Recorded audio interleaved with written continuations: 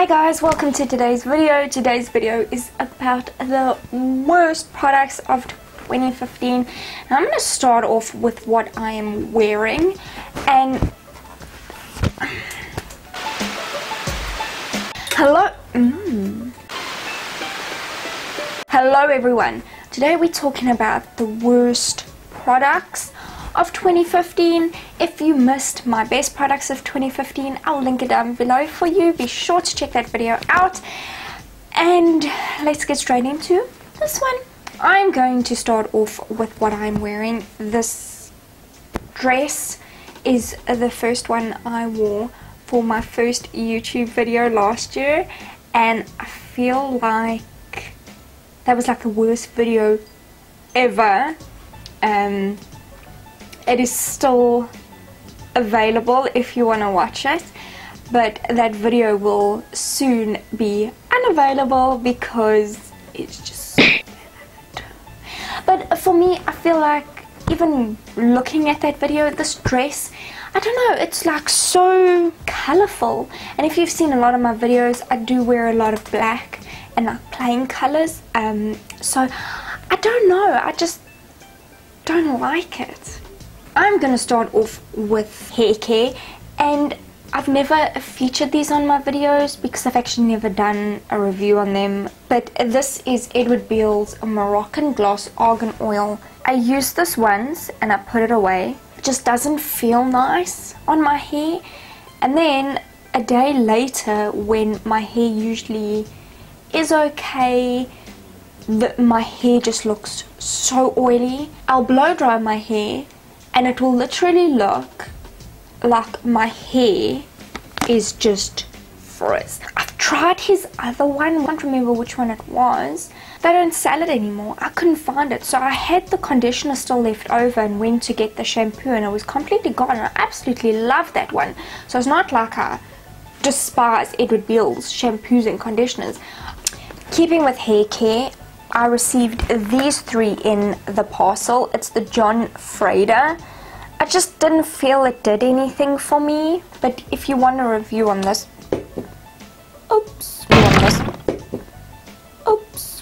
if you want to see the review on this, you can check that video out. I'll link it down below for you. Lipstick, I literally bought too many lipsticks last year. But anyway, these two are, this is Maybelline's Coral Fever, and this one is Kate's 32. This one, I could not taste it, and it said Coral Fever, and I was kind of in the coral mood to get all coral stuff. I thought it would be more coral. It's really on the very orange coral side, which I was quite disappointed, because even though it looks like that, it comes out really orange. I just don't like it. This one looks a little bit better, the Kate one, and it looks more like it would be a natural. Comes out orange, like literally you just put it on your hand and it's a nice color. I put it on my lips and it came out orange. I want another orange one. Sticking with lipstick, I'm going to feature Rimmel's Provocalips. I bought one and I'm glad I only bought one. The color's nice. It's an intense color. I think the thing that bugs me the most is you're supposed to lock it in and shine, and I'm very much like liking to keep my stuff clean. That is not clean. That bugs me so much. I just don't like that, and for that reason I don't like this. Physicians Formula. I absolutely love this packaging. It is so pretty. It's just so like, I just want to display it. It's so cute. I love the display.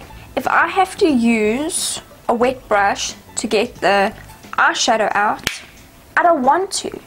I want to be able to take my brush and put it on my eyes. I don't like wet eyeshadow like that. If I want a wet one, I'll get one. Those colors just don't come out. I found that they didn't blend nicely. Just wasn't happy with this. But I'm not going to throw it because I think the package is really pretty, so I'm just going to put it down. The next one is Maybelline's Brow Process. Literally the thing that I use on this is this, because like, get those eyebrows up, because my eyebrows are a disaster at the moment, but we'll get there. I've used quite a bit of it because I've really tried, And this color I think is just the brown. It's like the light brown. It just doesn't look right. I just couldn't come right with this. This Saint Tropez. Now apparently it's a really good brand, and like I'm sure their tanning stuff works really well. For me, this did absolutely nothing. This is Woolworths Select Quick and Easy Nail Polish Remover, 30 removal wipes. I'm saying it's a bad product because it's one of my worst products. It's acetone free, and I know acetone free is better. It doesn't work for me. I literally have to sit there and scrub to get it off. I don't like that. Next item is the Rimmel BB cream. It's a medium and it's too dark for me. Did not like it. It just felt like it was flaking on my skin. It just didn't look right. This item is the worst of 2015, but I think I'm to blame, mainly because I did get it off eBay. Usually I get stuff off eBay, it's quite good, but this one wasn't. So basically it came with its bag, and it's the brushes. These brushes are horrible. They are so hard. You literally, like, when you're putting it on, you're like, because you're gonna poke yourself.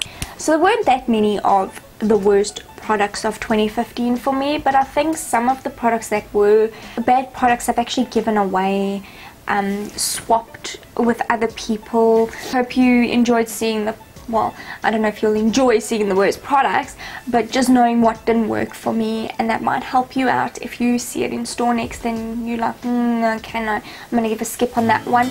But I hope you guys enjoyed the video, and if you did, please thumbs it up, and I will see you all in my next video. Bye!